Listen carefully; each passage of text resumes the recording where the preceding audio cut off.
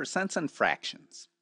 Well, the word percent actually means per hundred. Percent is per hundred. And a percent can be written as a fraction where the denominator is 100. So we have a number out of 100 on the top and then 100 on the bottom.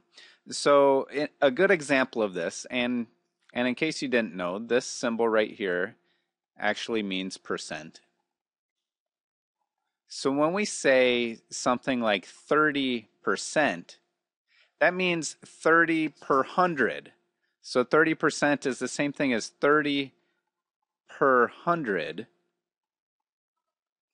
Per 100. And 30 per 100 can be written as 30 over 100. So 30 per 100.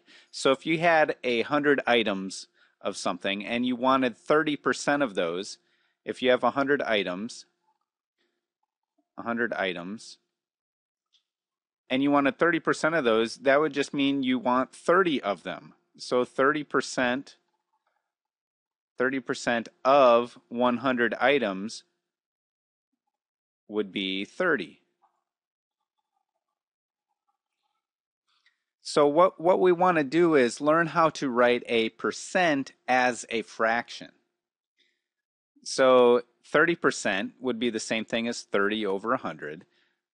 If you wanted 37%, to write that as a fraction would be 37 over 100.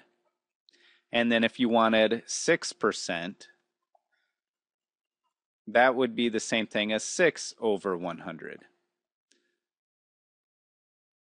So that's writing a percent as a fraction.